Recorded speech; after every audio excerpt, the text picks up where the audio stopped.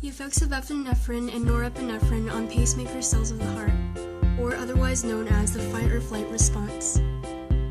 First, let's take a look at the main and more obvious action for where this is occurring, the heart, more specifically the sinoatrial node. The sinoatrial node is located in the right atrium of the heart and is where the pacemaker cells are. These cells are responsible for sending electrical signals to the atrioventricular node located in the lower portion of the right atrium. From a graphics perspective, we can see the difference between normal heart rate and the fight or flight heart rate.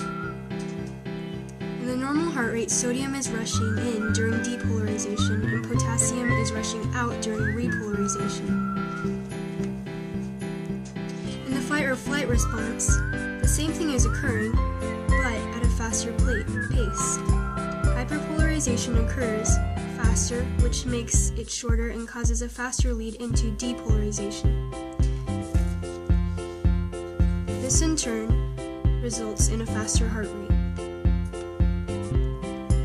Now let's zoom into the cellular level. It is at this level that we can see how epinephrine and norepinephrine play a role in this response. Epinephrine and norepinephrine are released by the adrenal medulla. Since they are water-soluble, they need to be bound by a metabotropic receptor. In this case, you can find them in the beta-1 adrenergic receptor proteins.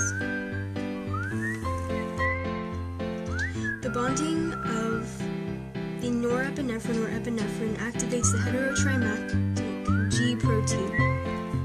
Tri meaning 3, the G protein has 3 subunits called alpha, beta, and gamma.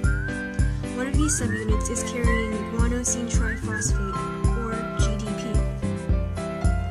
When the G protein is activated by the beta-1 receptor, the subunit breaks off and GDP is replaced by GTP, guanosine triphosphate. The G protein meets the enzyme adenylyl cyclase. This enzyme causes the formation of cyclic adenosine monophosphate, CAMP, and is aided by ATP. This allows calcium to flow into the cells.